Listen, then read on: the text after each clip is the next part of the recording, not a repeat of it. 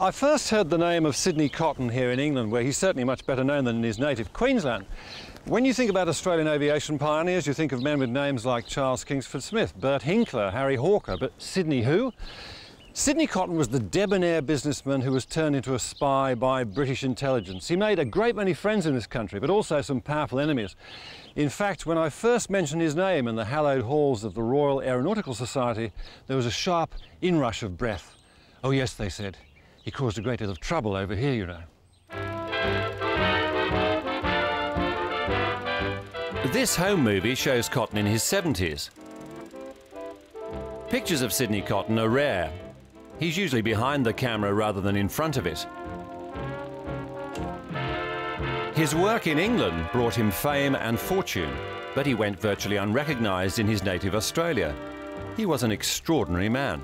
Flying open cockpit biplanes was cold and unpleasant, so in 1914 Sidney Cotton invented a new sort of flying suit called somewhat predictably the Sidcot. It was made of waterproof linen with a lining of airproof silk and a fur collar, and it became standard issue for pilots not just in World War I but right through to the end of World War II. In fact, even Captain Manfred von Richthofen, the famous Red Baron, was wearing one when he was shot down. Hi.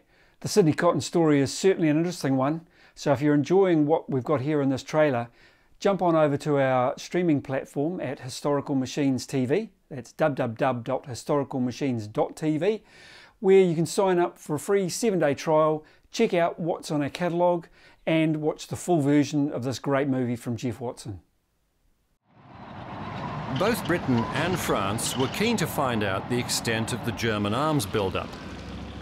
They needed some pictures taken from the air. Winterbottom said he would provide the plane if Cotton would be the pilot.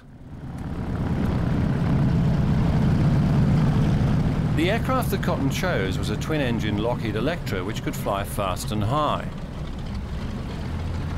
The first spy flights were to be a collaborative venture between the British Secret Intelligence Service, MI6, and the French spy network, the Deuxième Bureau. The RAF had been using low-flying Blenheim bombers to get its pictures, but the lenses frosted over and the pictures were useless. He designed these special adaptations where warm air was taken from the aircraft's engines and blown across the various important parts of the camera so that it didn't freeze up, and he got rid of the condensation problems by deflecting hot air streams across lenses, across optical flats, the windows where the camera's pointed through. So the quality of the imagery suddenly became from abysmal failure after failure into high quality images which could be interpreted and used with great skill. Join us on our full advert-free streaming service at historicalmachines.tv, where you'll find lots more great footage just like this, all for less than the cost of a cup of coffee per month.